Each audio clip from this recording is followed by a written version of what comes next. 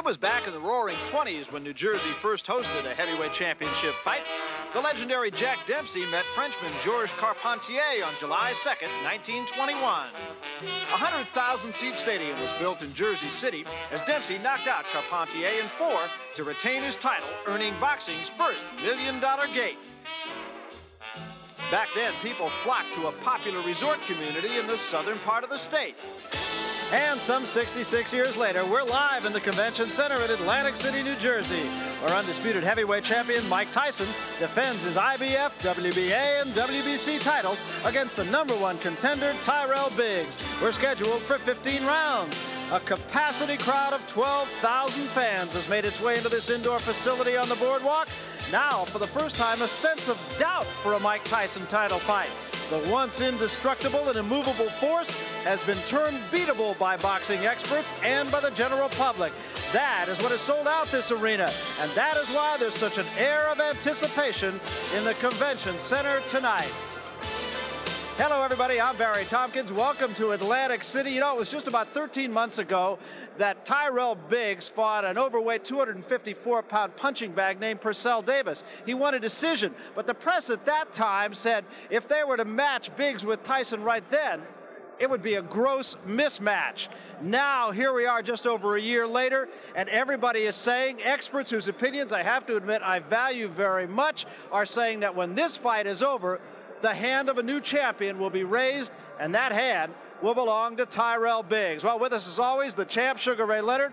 And Ray, the thing that strikes me is for Tyrell Biggs' last 5 fights, there's been some criticism about him. He hasn't got it. He did this wrong. He did that wrong. He did the other thing wrong. And yet, people like Michael Katz, people like Larry Merchant, people, as I said, whose opinions I respect, are giving him a legitimate chance tonight against Tyson. What about Ray Leonard?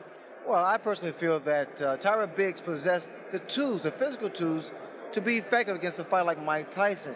And the reason I say this is because in against David Bay, he showed the counter combinations that is very effective against a guy who comes in with a crouching style, the uppercut and the right hand. So Biggs has to concentrate each and every round. I think it's a given that movement is what, if anything, can beat Mike Tyson. But you also have to be able to punch once you do get him out of position. And I guess the question I have to ask is, can Tyrell Biggs punch? Well, he doesn't necessarily have to punch hard. The fact of the matter is, he has to keep him off balance, break his rhythm with the left jab, and give him angles, give him lateral movement. We know there's kind of a hackneyed ideology that numbers don't lie. The taller man and the bigger man is almost always going to beat the smaller man and the shorter man. That's usually the case, unless the smaller, shorter man's name is Mike Tyson.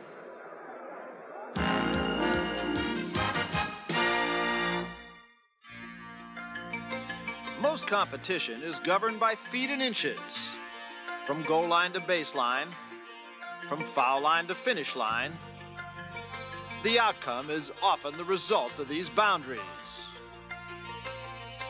But in some sports, the measurements of the human body are thought to be of greater value, such as in boxing, where every portion of the fighter's anatomy is recorded and critiqued. For Mike Tyson, the most scrutinized measurement of all is his height. Is he really 5'11 and a half as reported, or is he shorter? For the press, it's become a very popular question. I'm tall enough to be heavyweight champ of the world at least 10 times a day, let alone the press asking me how tall I am. People in general saying, you're not as big as I thought you was. Guys your size doing all that damage. I always thought you were bigger. How big is big? Well, if the average male height is 5'9" and the average heavyweight champion is 6'1"3/4", then how tall is Mike Tyson?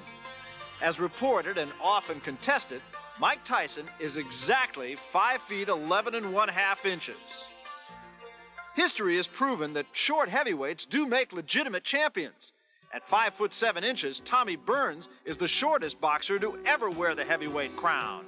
A former middleweight champ, the 175-pound Burns successfully defended his heavyweight title 11 times before losing to Jack Johnson. Standing 5'10 1/4, Rocky Marciano is heavyweight boxing's most remembered short champion. But short only in stature, for in the ring, heart and determination overshadowed height, or lack of it. Like Tyson, Joe Frazier also measured 5'11 1/2. Known for his left hook and devastating body punches, Height was of no object when this heavyweight connected. Tyson's opponents have averaged 6'2½", and only two have stood less than 6 feet. In boxing, it is often said that the taller fighter has a height advantage.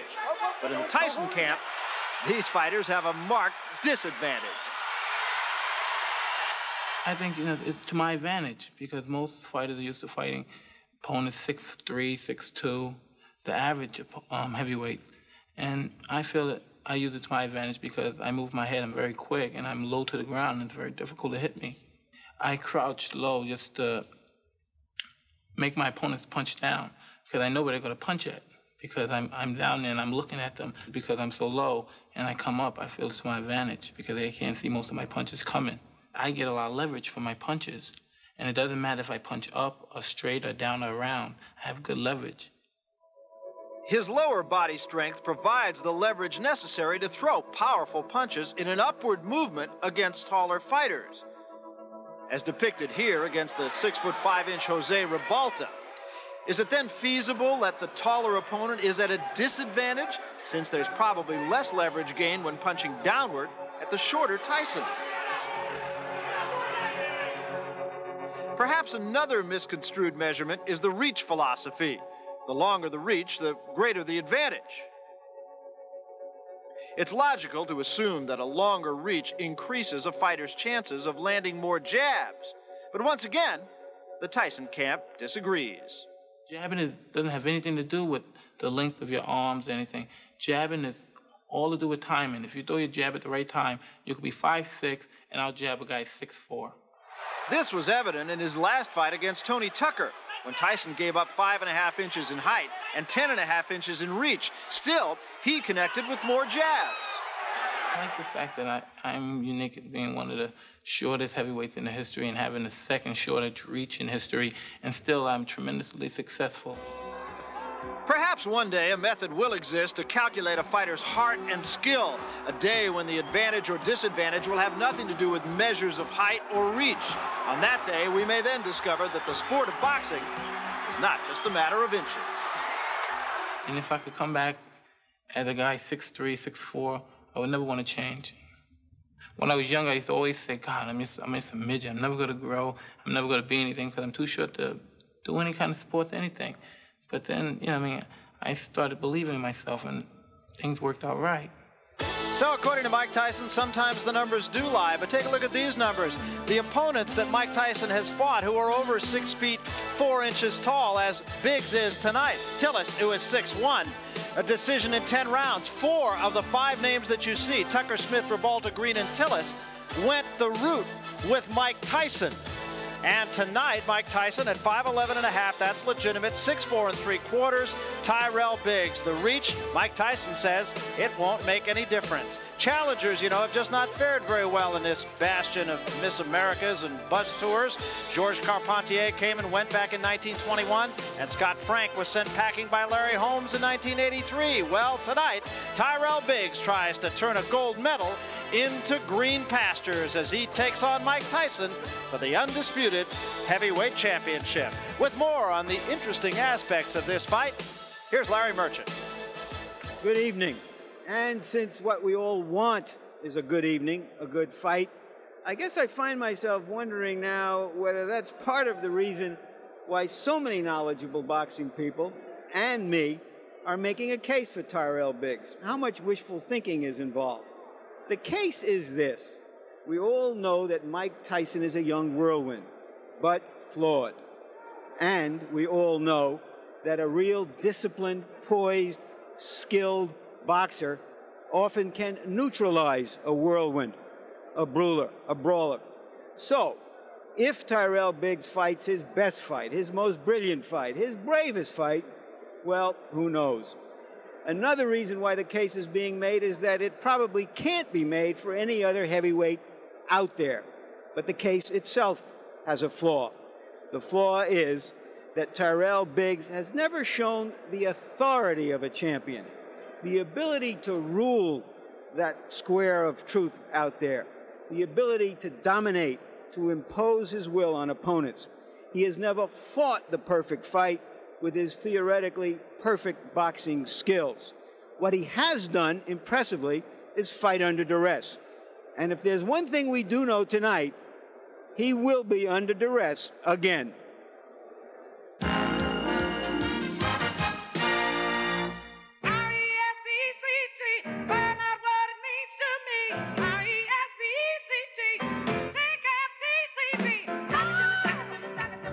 Even when Tyrell Biggs was up, winning a gold medal at the Olympics in Los Angeles, he was being put down. Put down for his pure amateur style in what was, after all, the biggest amateur tournament in the world. It turned out later that Biggs was in the process of getting higher still for a bigger fall. He was drinking and drugging, recreationally, but it was a portent. But when he turned pro, Biggs' crowd-displeasing style became a serious problem. He was booed in his professional debut at Madison Square Garden. Much more serious, however, was his growing drug habit at $1,500 a day. He nearly fell all the way then, until finally he checked himself into a drug clinic. Some people were in there with slit wrists where they actually tried to take their own life. And I said, well, I never tried anything like that. When psychologically and mentally, that's what I was, that's what I was doing anyway. I was killing myself just, if not worse, than somebody slitting their wrists. And these are the things that I came in touch with. And that's when I made my mind up. I said, well, I can use this. This is what's going to get me back in order. If I can take these tools that they give you and use them the proper way, I can clean myself up. And doing that is a miracle. His infant son and his girlfriend, the child's mother, provided a human dimension to Biggs' determination to win his toughest fight. It was kind of an ugly situation, but it was nothing where he was in danger or anything like that. It was just my thinking and staying away and, not having them involved in that part of my life. Linda, she's been there. She saw things that nobody will probably didn't even know about. For her to hang in there is amazing. And as far as Tyrell is concerned, I mean, he's, he gives me energy. He's what I live for. He looks up to me, to feel that love from him, and he depends on me. And I want to be there for him. I don't want to be a failure. What was thought to be the turnaround in and out of the ring was dramatized in his 9th pro fight when his right collarbone was broken by Jeff Sims, a dangerous journeyman. Biggs responded, though in pain, by dominating the rest of the fight with one hand, his left. But his detractors returned in full voice after his unimpressive victory over Quick Tillis. And when he decked Ronaldo Snipes but couldn't finish him, that was another mark against him. And his own handlers were suspicious of a drug relapse after a car accident, but he was clean. Then a flat-footed Biggs slugged it out with David Bay and suffered a terrible eye cut that nearly lost the fight and cost him a shot at Mike Tyson. But as with his other problems and setbacks, Biggs rallied. He stopped Bay dramatically just seconds before the referee was prepared to stop the fight. If it hasn't been one thing, it's been 2 or 3 for Tyrell Biggs.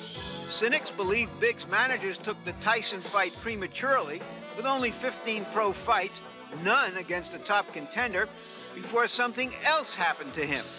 They claim that Biggs' record of overcoming adversity will carry over to Tyson, that his strength of body is now matched by his strength of character and maturity. I believe that what I've been through, and as good as I am, I know that I know how good I am. And for me to have been criticized and the whole shot, I mean, I owe it to myself to go out there and beat Michael Tyson like I am his dad. He's made for me. Ty's son. I owe it to myself to go out there and beat this fella and be called the new undisputed heavyweight champion of the world. Well, tonight is when Tyrell Biggs gets a chance to turn those words into actions. And he, of course, will be the first man out of his locker room and into the ring. And this crowd, I'll tell you, is really alive here. Muhammad Ali has just been introduced, and Ali is out there, Ray, leading cheers. Vintage Muhammad Ali. That's all reminiscent from Muhammad Ali. He was a great, great champion. And of course, what a lot of people are hoping is that Tyrell Biggs can emulate Muhammad Ali in being able to defuse the big man. This is Ali did it to Liston, he did it to Foreman, he did it to Frazier.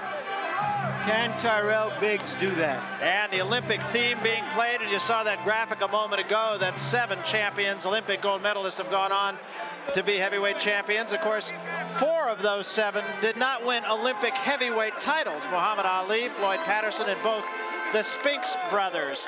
And of course, one thing that Tyrell Biggs is going to have to think about, at least somewhere in the back of his mind, is that serious cut that he suffered against David Bay. And you can see over the left eye, took 30-some stitches to close that. And there on the right of your screen is the scar tissue that was left from that. I'll say this, however, if he gets hit with right hands there, it isn't the cut he's going to have to worry about.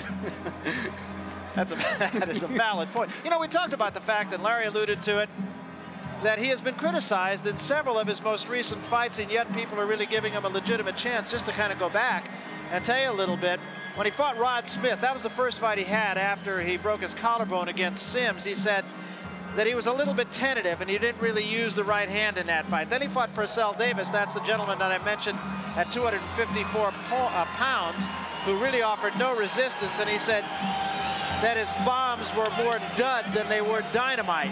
Well, Biggs has been trying to make the transition from an amateur to a professional, to being more aggressive. And in so doing, he's been catching punches. The question is whether he can find out who he is and fight the fight who he is. And that best fight might be fighting as an amateur, sticking and moving, floating like a butterfly and stinging like a bee.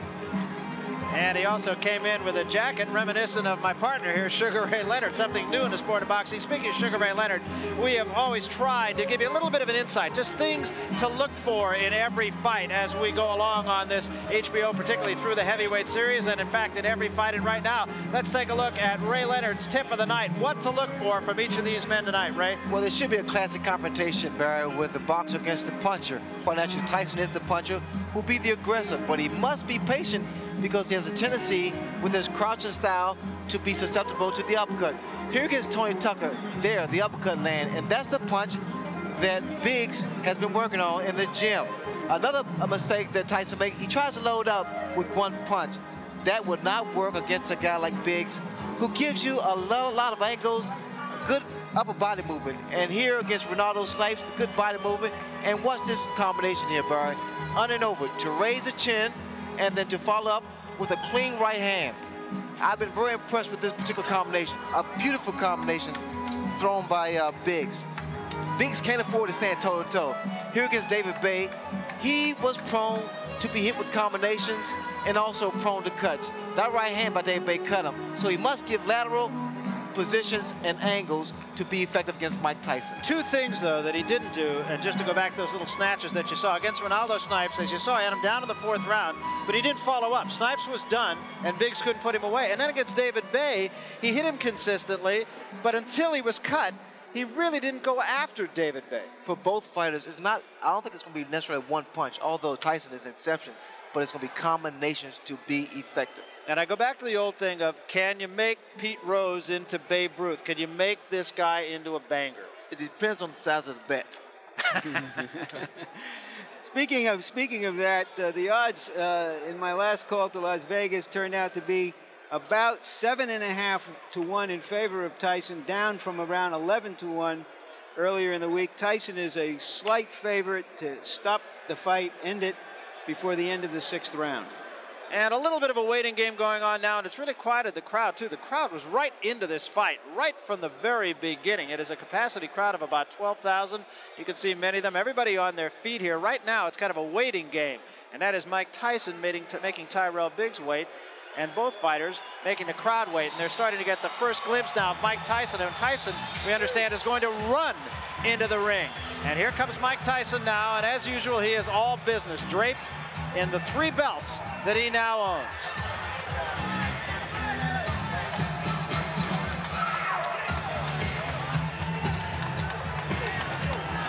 Well, as Mills Lane, the referee from Nevada says, Mike Tyson surely looks like he's saying, let's get it on.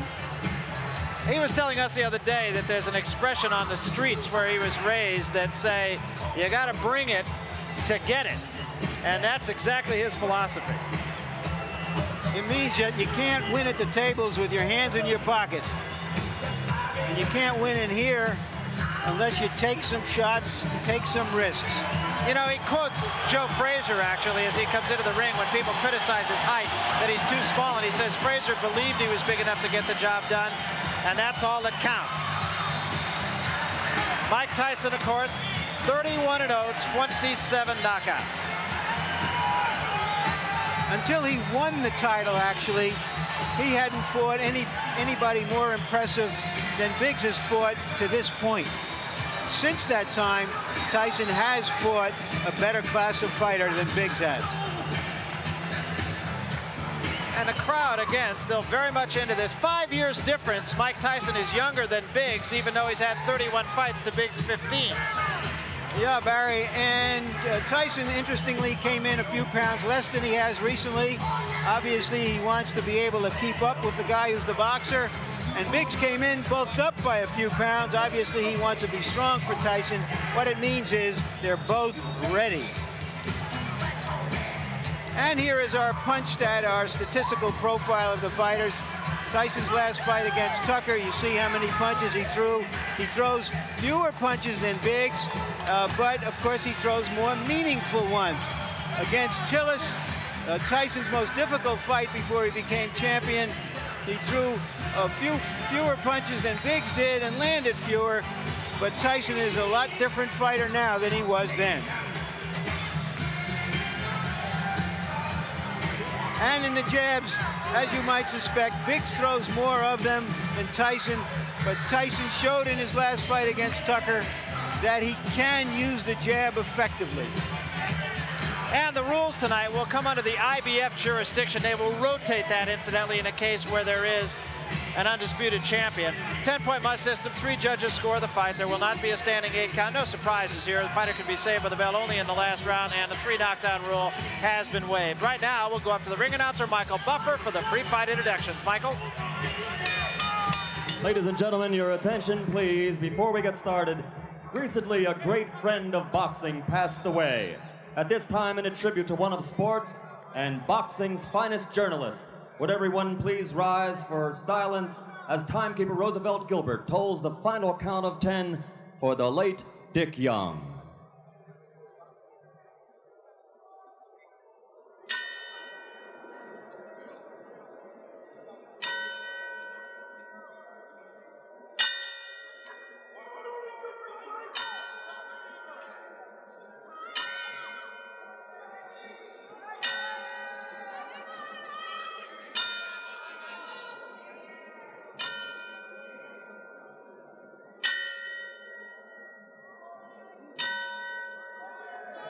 May his soul rest in peace. Thank you, ladies and gentlemen.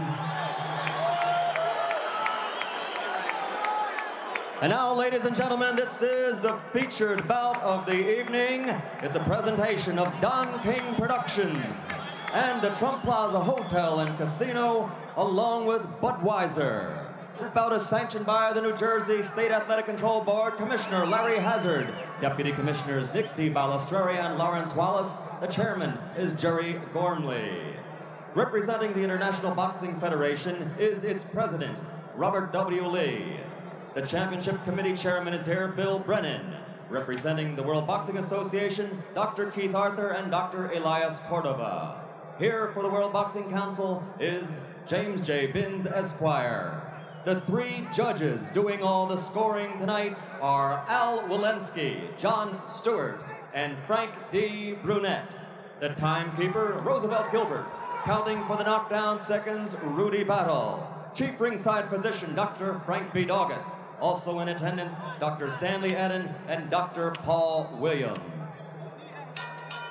And now, ladies and gentlemen, let's get ready to rumble from the Trump Plaza Hotel and Casino by way of Convention Hall in Atlantic City, New Jersey. 15 rounds for the undisputed heavyweight championship of the world. The referee for this bout is Tony Orlando.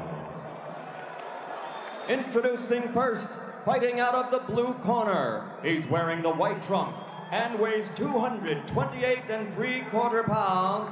He's from Philadelphia, Pennsylvania. This Olympic gold medal champion has 15 consecutive victories, 10 by knockout.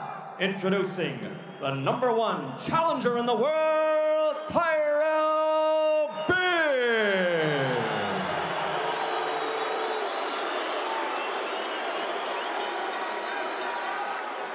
Fighting out of the red corner, wearing the solid black trunks. He weighs 216 pounds. From Catskill, New York. 27 of his 31 unblemished victories are by knockout. Ladies and gentlemen, the undefeated, undisputed, heavyweight champion of the world, Iron Mike Tyson.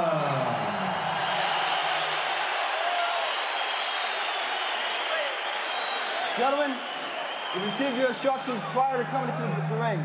Therefore, I expect a good, clean bout. Do you have any questions? Touch gloves, go back to your corner. Good luck. Barry and Ray, I wouldn't be surprised if this fight lasted a minute or an hour. I feel exactly the same way. It's one of those fights you really don't know. I believe in the opinions of many of the people who feel that Tyrell Biggs can win the fight. I don't happen to be of that school, but you just don't know. Expect Tyson to jump right on Tyrell Biggs. 3 questions that Mike Tyson really has to answer. Can he cope with a clever boxer? Can he survive a heavy puncher? And can he persevere when he's hurt? You notice right from the start, Tyson is applying the pressure, trying to slow his man down. I'm seeing more jabs from Mike Tyson than I've seen in the past. I see a lot of movement on the part of Tyrell Biggs. Good lateral movement. Those hands should be up a little higher because, again, the hand speed of Mike Tyson is very good. You have said that Biggs has to go side to side to win the fight, Ray? Go side to side, give your man angles, throw the jab like he's doing now, not to let Tyson set up.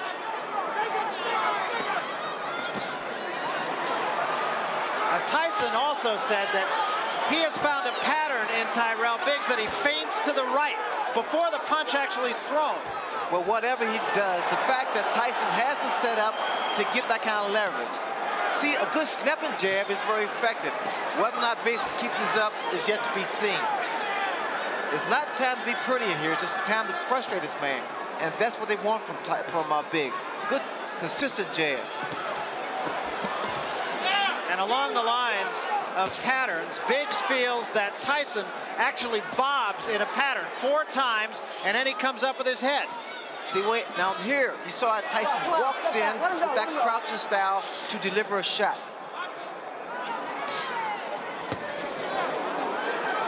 He's trying for the head. Now we're seeing head hunting from Mike Tyson. He can't get into that.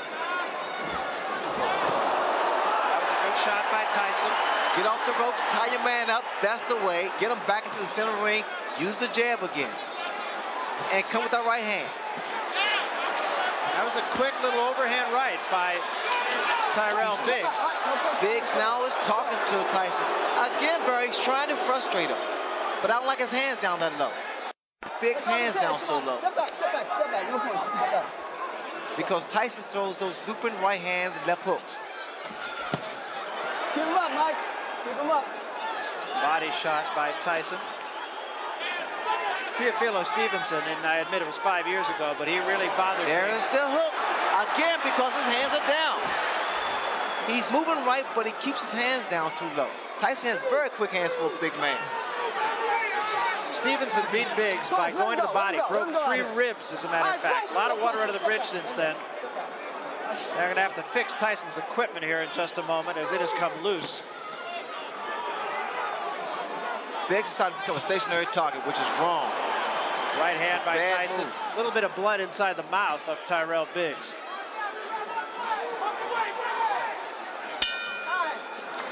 I don't know if Biggs can fight a perfect fight, but he fought about as perfect a round as he could have hoped for to start this fight.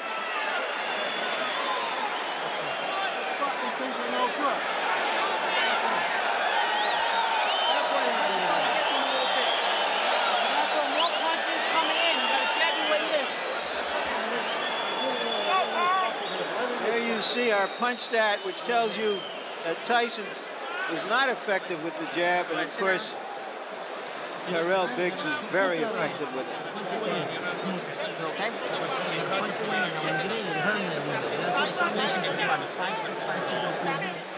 That I was showing you. Let the hook pull you around. Let it pull you around with 2 or 3 hooks. Then stop. And hook and throw the right uppercut. You got me coming? Huh? You got your hands up good behind. You got your hands up good. All right, second.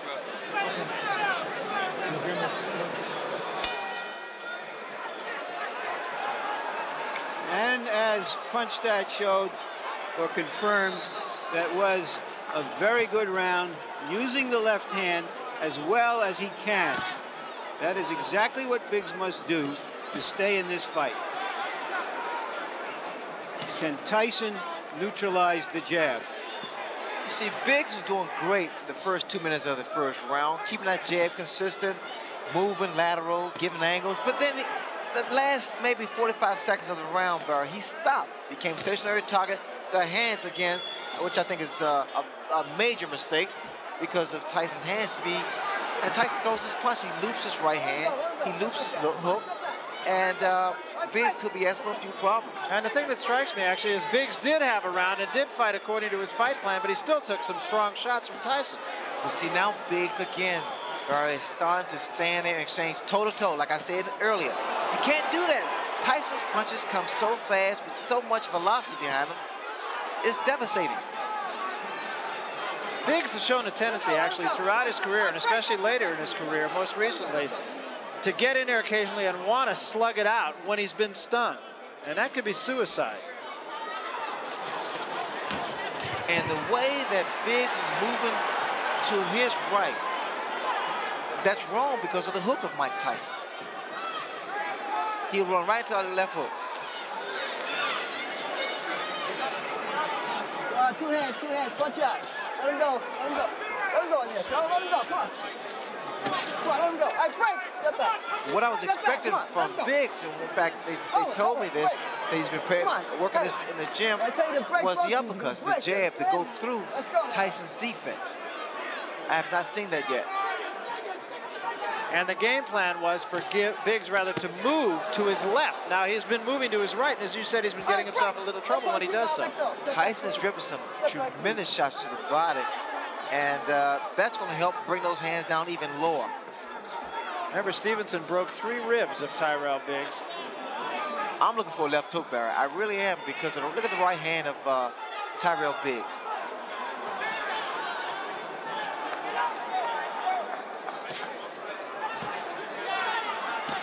That's the uppercut, but you gotta come back with the right hand. The uppercut raises the chin of a guy who crouches in, and the right hand does the most damage. There was a big right hand, best punch of the fight. That was the left hook, Barry. That was the left hook I was talking about. Now, if Biggs should make it back to his corner, I'm sure Georgie Bennett will say, keep those hands high.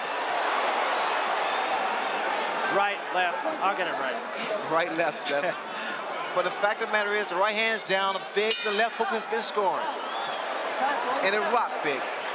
As Michael Tyson said before this fight, everybody has a plan until they're hit. A little bit more coming in, a little bit more jab. You start that round real good, then you slow down with the jab. You hurt me with that hook. You understand me? I want to see the 5-1 now. 7 coming in. What's going to go 5-1? 5-5-1. You understand? Take a little spring back and put a little twist in there. Take a little swing.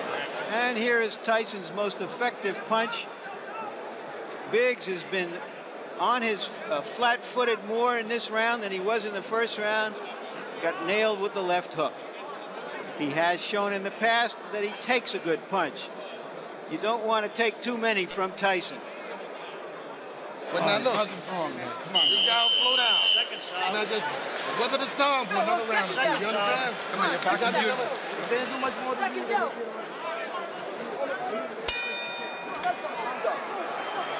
So Kevin Rooney wants Mike Tyson to jab a little bit more.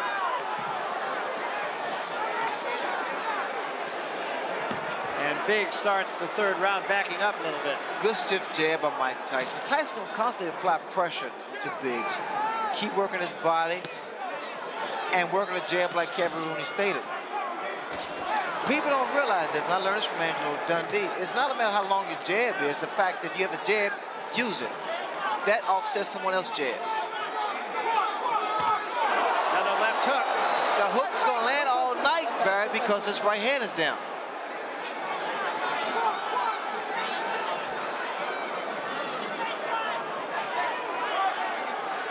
Let me show you what Tyson does when he delivers that left hook. He takes 1, 2 steps in, dips, and puts his whole body, all his weight behind each punch. A lot of leverage. 1, 2. You see it. Steps in. So you have to time it. You have to time his movement. 1, 2. Again, same thing. 1, 2. And he throws it. That was a little short left hand that did get in. Body shot with a left hand.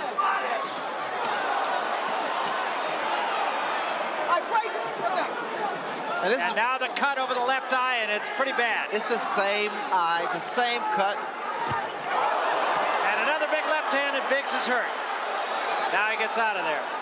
A lot of blood from the left eye of Tyrell Biggs. That's the same thing probably happened with David Bay, standing toe-to-toe. It's a terrible mistake. That's something you pointed out before the fight. And now it's Tyson just hammering him. That's a nasty cut. The blood is seeping to the eye.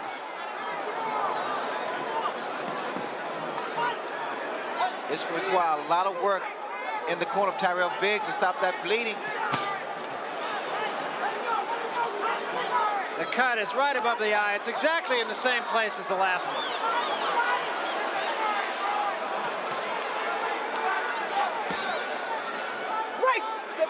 Biggs, I don't know what happened. All that gym work has gone down the drain because he's not boxing, he's not using his tools. He's trying to outmuscle Mike Tyson, which is not his fight plan.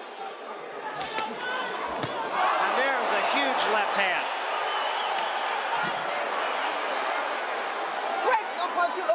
They may stop it. That's a nasty cut.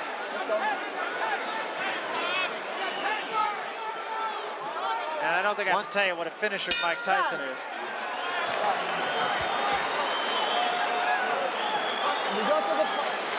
The pressure, the relentless pressure of Tyson takes its toll.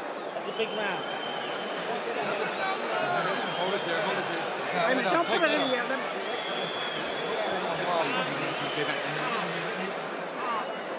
There you see that cut against that he absorbed against Tyrell, against David Bay, and here it is right now being worked on. That was a 32-stitch gash that he suffered from Bay. Now you see how your gas is coming? You see now let's see if we can catch it as it happens. That's the punch that apparently sliced Bay open. Excuse me, Tyrell Biggs open.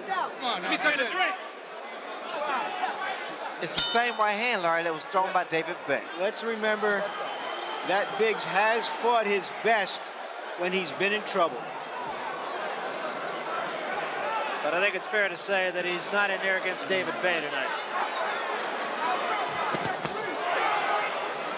Right hand body shot and the left hand behind it by Tyson.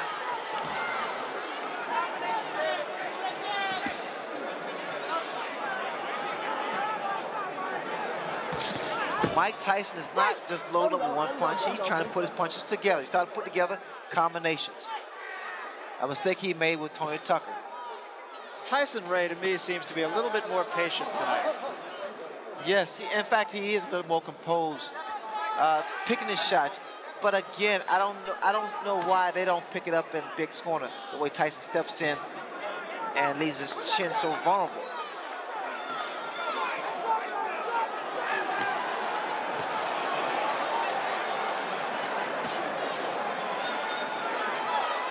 The way I see it now, Mike Tyson has made Biggs fight his fight.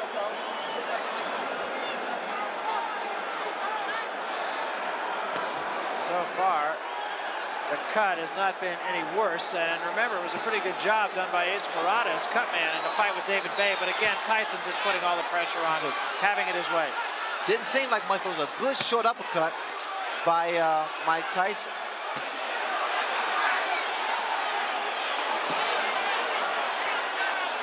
A little more body movement from Tyrell Biggs now. Start throwing some uppercuts. He took a big left hand there. And another.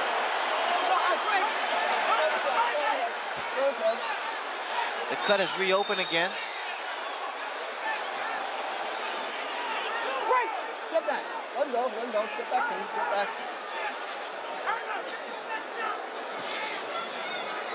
All right, Frank. Step back. No punches. No punches. Step back. Watch your head, Mike. Watch your head. Okay? How does it happen, Ray, that a fighter like Biggs in this case tonight will go into a fight with a game plan, and almost from the opening bell, he'll just let that game plan go away? It's all concentration. You got to stick to something that's working for you. And what I see in Tyson stick to his game plan. He works the body with that right hand. He drills a hard right hand to the body and comes up with a good left hook. But Biggs is doing almost everything exactly the opposite of what he said he was going to do. Huge left hand there by Tyson.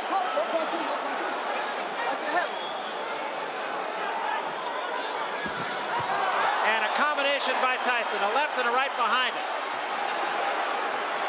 All right, Frank, step back. Let him go, let him go, let him go. Getting to be a mismatch. Right now, Tyson looks like he's rolling in like the tide from the Atlantic Ocean a few steps from Convention Hall. You had it good, Doc. Don't worry, we're going to be all right. No problem. Bob. Yeah, no problem. Ring doctor is taking a look. I got it, all set. But the cut appears no worse than it did earlier. Put your head back, all the way back. You're a bit desperate, and you're laying back and taking it easy. You can't take it easy with this guy. You gotta keep the pressure on this guy. You gotta move your hand. All you gotta do is throw the combination. You gotta put 2, 3, 4 punches together. You understand me? You understand what I'm saying? He won't be there if you still in with something. He's not going to be there. One more round. Let's go. And you will not charge, you're not nothing. One more round, he's not there, baby. Come on, second down.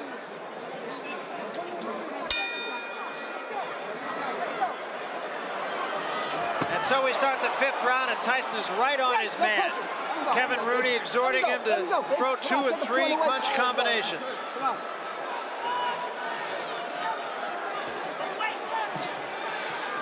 A little swelling under the right eye of Tyrell Biggs as well right now. Step back. Good.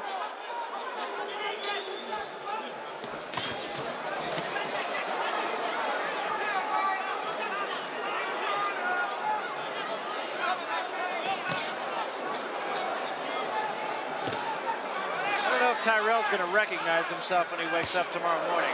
I don't know what that was a second ago by Tyrell Biggs. This is somewhat disappointing for Biggs' corner because he has more talent than what he's showing tonight. The left hooks has been consistent and very, very accurate with Mike Tyson. But they're there for good reason, right? Well, Tyson, because look what you have in front of you. The fact that Biggs is not doing what he worked on. He just forgot about his game plan, totally abandoned it. Mike Tyson, he's doing what he does best. Work the body, work the head.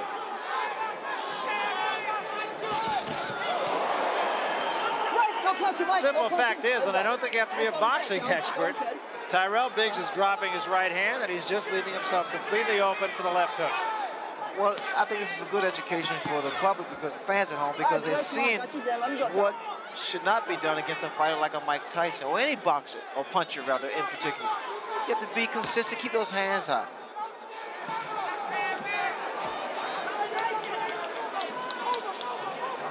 And again, that cut over the left eye has opened up. There is a swelling under the right eye that has a lot of blood right below the surface of the skin also. What Biggs has to do, he has to work something out, which is actually the left jab to break that rhythm and stop the momentum of Mike Tyson. he continues, Berra, to allow Mike to dominate. And again, bleeding from the mouth as he has been since the first round. Not a pretty sight. He subjects himself, Biggs does, to standing toe-to-toe and being actually a punching bag. This way, you'll probably see more knots and bruises because Tyson is hard. Good body shot by Mike Tyson. And remember, the doctor was in Tyrell Biggs' corner and looked long and hard at that cut in the last round, and you're going to see him again. Tyson hit on a break that time. I'm telling boxing, it's a boxing match, not a wrestling match. When I say break, you both break, understood? You understand, Mike, Joe? Let's go.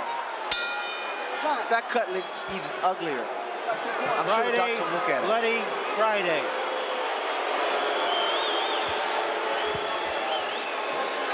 You're not doing enough. You're not doing enough. You know that? Guys, now look, don't give in to this shit. This guy can't punch, can't do nothing out there. Now listen. All right, but look. Hey. No, you got to break clean, babe. I'll start taking Tell him. And keep your hands up when this guy's. Don't trust the guy. Now look. Keep your head. Are you all right? Harold Letterman, Let's go get this guy. unofficial official. How do you score the fight? Well, Larry, I've got it 49-46. Mike Tyson, 4-1 in rounds. Based on the 4 points that we score, it's very simple to score. Mike Tyson's just been the effective aggressor, the harder hitter, and he's dominating at this point. This guy's dying. Seconds out. Okay. You understand? Seconds out. But don't let the guy see you running around. Come on, this guy's hurt. Let's go. Lou Duba is doing everything possible to inspire Biggs. He said as he left the ring, you hurt him, you hurt him. Step back, please. Step back. That is wishful thinking. Look over his head. All right, break. Come on, step back, please. Tell step back, I'll take the point away. And Biggs holding on a great deal now. There was a right hand by Tyson. And another. Biggs, you have to say, he takes a good shot, but this was not necessary. I mean, I figured that Biggs would use that height, that reach, and his ring generalship to make this fight a little easier for him. Instead, he abandoned his tactics, his strategy he worked on in the gym, and select to fight Mike Tyson's fight. I love those body shots, Barry. It weakens the fighter. It takes away his legs, so you won't see that much movement from Tyrell Biggs. And what Mike wants him to be is a stationary target. Tyson has fought an excellent fight so far. I admit that Biggs has let him fight an excellent fight, but Tyson's been very sharp. Well, I like Tyson because now he's putting his combinations together. He's not loading up anymore. And he's also showing a lot more patience. He was a guy who would just get in there and go for the quick kill and try to do it, generally speaking, with one punch. You know what's happening here? Actually, Biggs is just wearing down, slowly but surely. Slowly but surely. It's like chopping a tree down. It's the same principle. He's wearing, Mike Tyson's wearing his man down.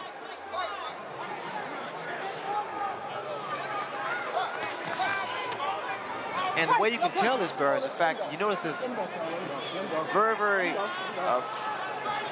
seldom does Biggs retaliate. Very seldom you see Biggs come back with a combination of his own. Break, no punching, let him out. Let him out, Terrell. Let him go, come on, Terrell. Let him go and take a point away now. Get back. These two, of course, go back a long way, all the way back to amateur days. Another left hand, and there's a great shot. Biggs is in trouble. Yeah. The way it looks now, Biggs is like a defeated warrior now. He's been pounded on for 5 rounds. And he's slowly but surely wearing down. His legs don't look steady. Tyson's getting stronger. And Biggs is just holding on.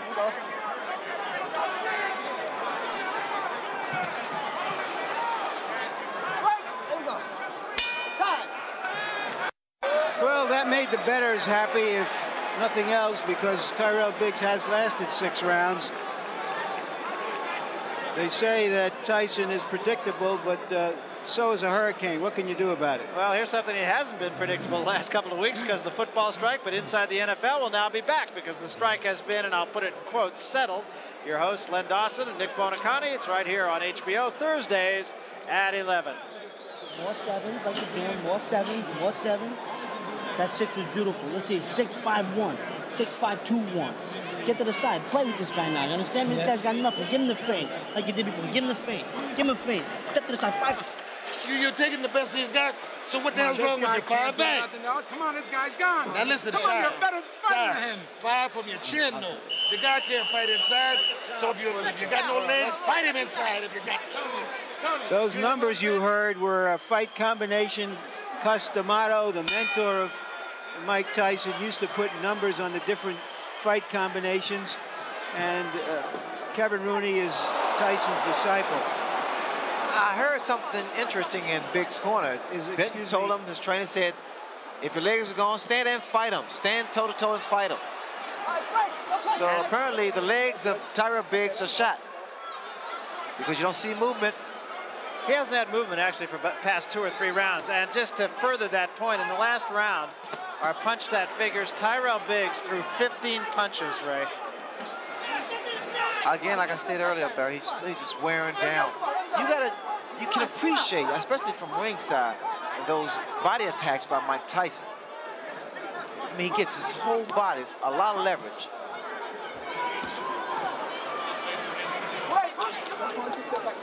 I am surprised that I've not seen that many uppercuts from Tyrell Biggs. Well, that was his game plan. I mean, that was something he said he had to do. All right, break. No punching. Sit back. Let him go. Tyrell, come on. Let him go. Take the corner away from him.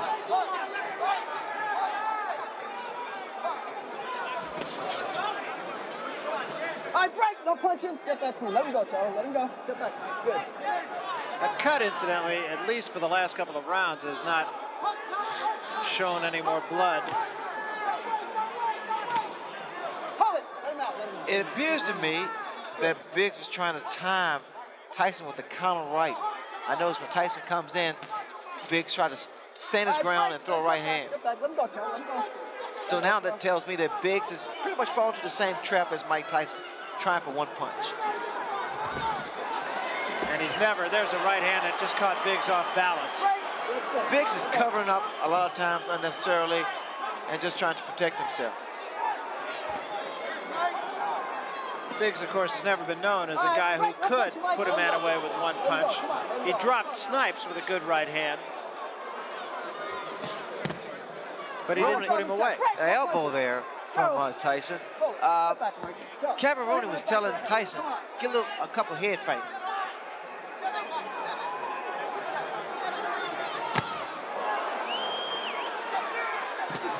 Oh, that punch. That was a tremendous left hand. 4, 5, 6, 7, 8, 9. How do you feel, Cole? Okay? Oh, this is it. He is gone right now. He has no legs at all. And 10 seconds to go in a round. There's a left hand. He's down again. It's over. It's all over. And it wasn't even close. And what we've seen has happened so often, in which a fighter after a few rounds starts to hang on to Tyson, that we have to say it's Tyson's credit. He's the one who makes it happen. He makes it happen with his pressure, and no matter what an opponent's plan is, that plan disintegrates like a broken piece of crockery when it's faced with that kind of pressure. There's no way to practice for that. I pointed out in the past, it's like trying to, how do you practice to hit Nolan Ryan's fastball or Boris Becker's serve? Where do you get the practice for that? You don't. It's that simple. Let's take a look at the first knockdown. It was a left hand and a big one, and I feel like I'm being redundant with that, but he hit him with many big left hands, Ray. Well, look at the right hand of Tyrell Biggs. It's down, and the left hook has been landing from round 1. But the first minute or two of round 1, Biggs is doing his job, boxing. Now he becomes a stationary target. That toe-to-toe tactics proved wrong against David Bay, which he subsequently was cut. And now the same thing happened. So all we had was actually a replay of what took place. Here, Mike Tyson just wears his man down with beautiful short left hooks. It was really more his legs than anything else. He was just kind of off balance, had his legs together, just never really got it together. Here's the final knockdown now. No, I think it's the power and the fact that Mike Tyson actually wore his man down. One more look at the end for Tyrell Biggs. And Barry, let me say this for you and Larry. There is a way to stop a guy coming in, and it's with a jab. You gotta work on jabs, angles, and combinations. Yeah, and Ray, he did it for one round. That was it. But that was his fault, Barry. He forgot. He just gave up. He just abandoned the tactics that would have been effective. Now, that's what I mean. As a matter of fact, and I don't mean to just blow smoke at you because you did it, but you were the only person I've ever seen start with a fight plan and stay with a fight plan and just not get away from it. Well, that's what is required against a guy with the kind of heart, determination, power of Mike Tyson. You got to be consistent. Let's get the official decision now from Michael Buffer. Mike? Ladies and gentlemen, the end comes at 2 minutes, 59 seconds of the 7th round. The winner, still the undefeated, undisputed heavyweight champion of the world, Mike Tyson!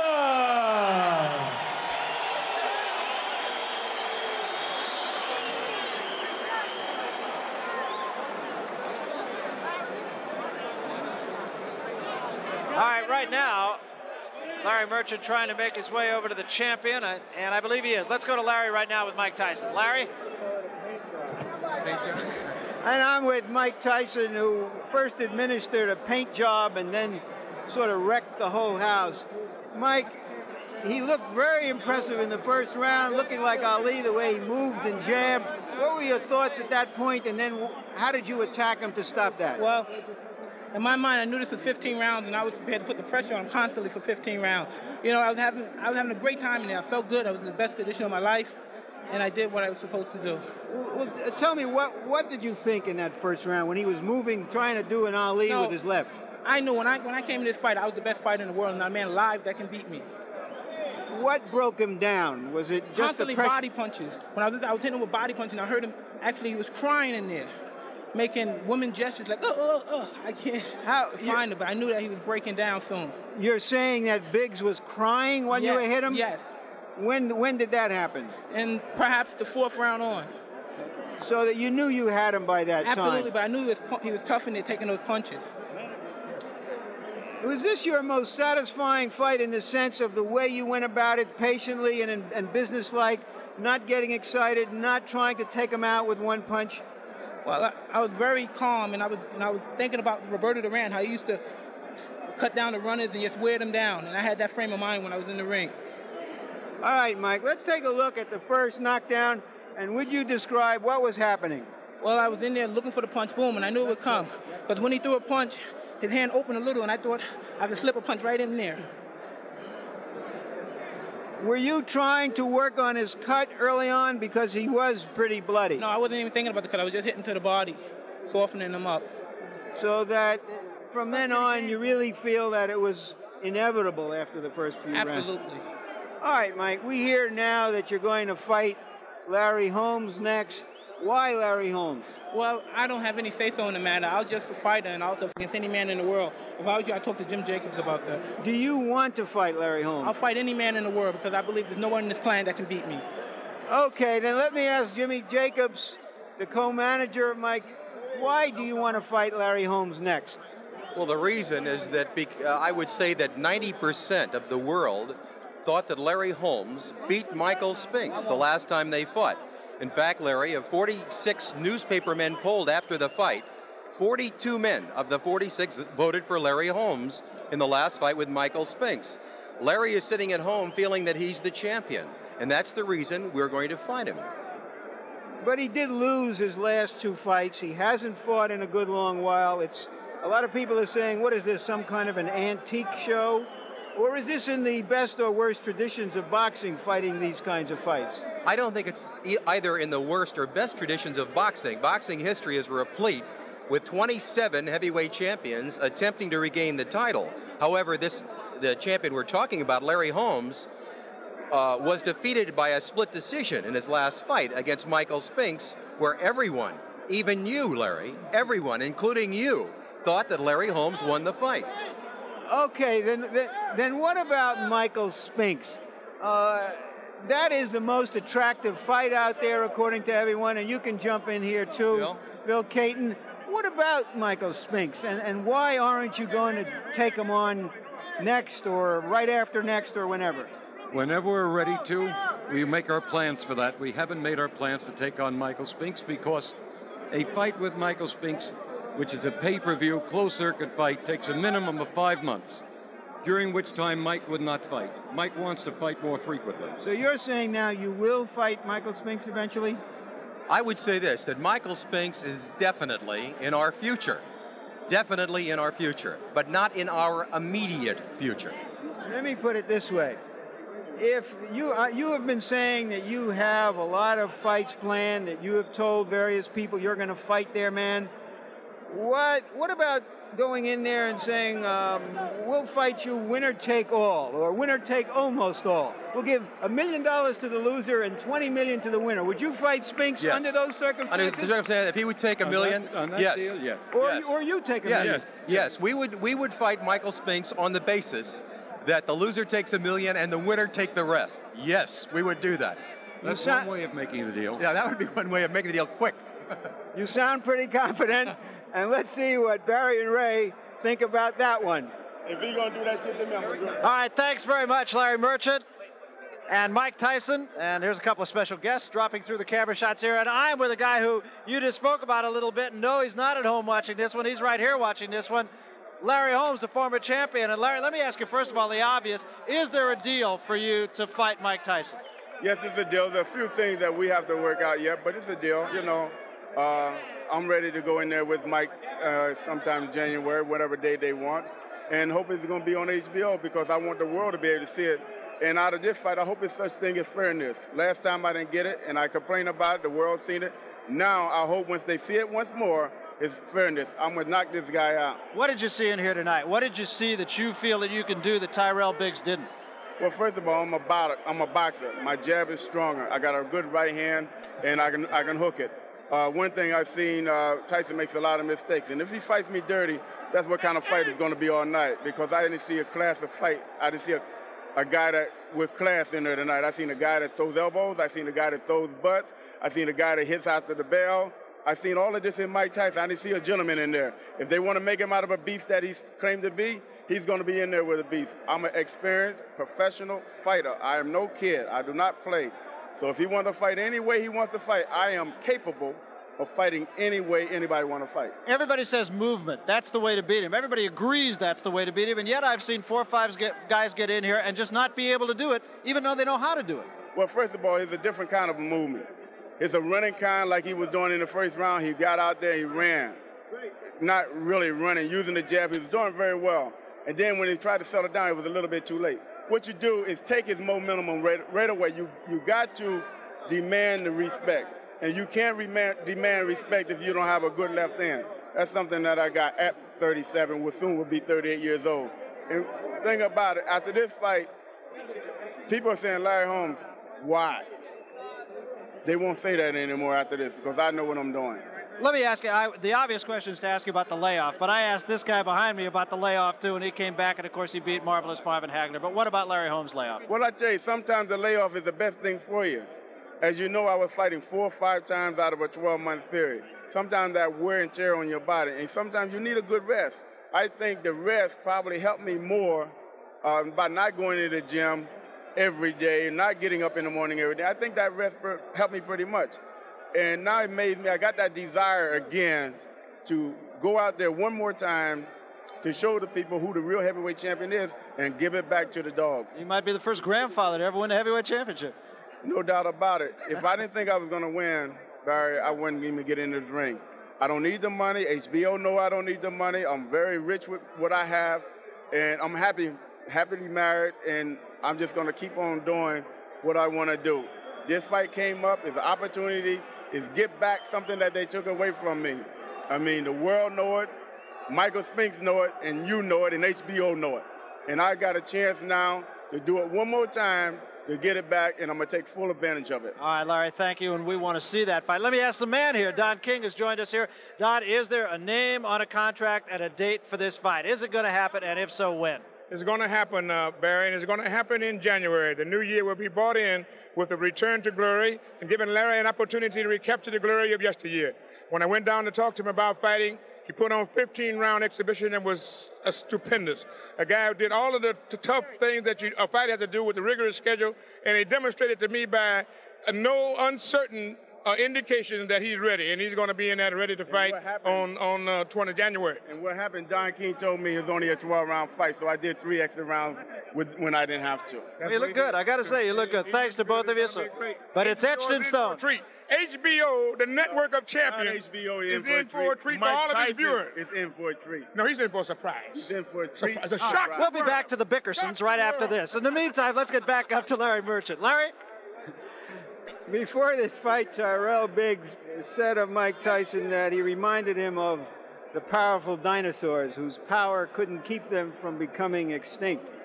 The problem is it took a couple of 100 million years for that to happen, and it takes about an hour to make Mike Tyson extinct, and nobody around looks like they can do it. There are a lot of potential opponents out there, but really the only guy that I know of who could do in Mike Tyson is Mike Tyson. Put it another way, why would you train as hard when you're rich and famous and pretty girls want to touch you as you did when you were poor and unknown and they all thought you were ugly? So as Linda Ellaby would say, and so it goes. Barry? All right, thanks very much, Ray Leonard. Ray Leonard. That was Larry Merchant. This is Ray Leonard. All guys in tuxedos look alike. Ray, let me ask you, first of all, your impression of the fight. Personal feeling, that was as good as I've seen Mike Tyson look. Well, George Benton came over to me and said that, well, a guy can't fight, referring to Mike Tyson. And I asked him, I said, what happened with the strategy of Tyrell Biggs? He said he's going to back to find out what was wrong with him. Mike Tyson fought an excellent fight, a magnificent fight. He worked the body, slowed his man down, and every opportunity, Barry, he saw, took advantage of it. The hands, the right hand down of Biggs, the left hook came into play, the jab, the body shot. It was a great fight. Well, if Mike Tyson can't fight, I want to see the guy who can. I want to see the guy who can fight well enough to beat the guy who, quote, can't.